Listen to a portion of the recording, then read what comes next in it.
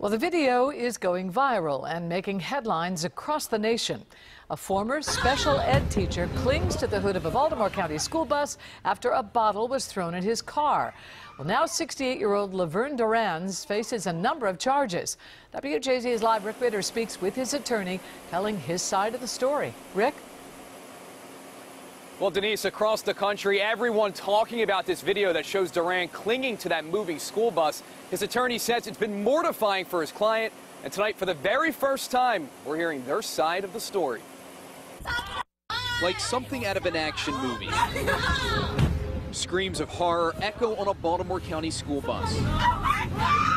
A 68-year-old Leverne Doran clings on, demanding the driver pulls over. Get off the bus! Get off the bus! The drama unfolded last Thursday in Parkville when a bottle was thrown out a bus window at Doran's windshield. He stopped the bus and started yelling at our bus driver to open up the door. When that didn't work, the bus started to pull away, and the 68-year-old latched on. Students caught it on video that's now gone viral. Some were crying, some were hiding under seats. A special education teacher for 18 years, Doran is facing a slew of charges from Baltimore County Police. His attorney, Stephen Silverman, on the ordeal. He's actually an exemplary concerned citizen. Silverman says Doran was in his car with his wife, who's deaf, when that bottle hit his windshield, and that his client is now getting a raw deal based upon the video.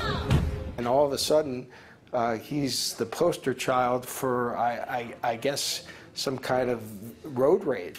Silverman claims the bus driver revved his engine at Doran and accelerated forward multiple times. Puts his arms up. The bus driver a third time comes forward and doesn't stop this time.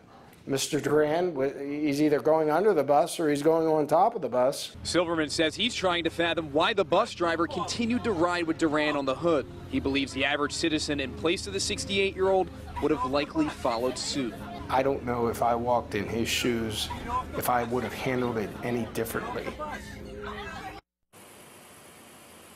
Silverman added that his client has no criminal history, has never been arrested before. We did try reaching out to Baltimore County Police for this story, but they declined to do an interview. Denise. All right, thank you very much, Rick. Baltimore County Schools released a statement to WJZ saying they will continue to cooperate with police throughout the investigation, and they are thankful no one on the bus was injured.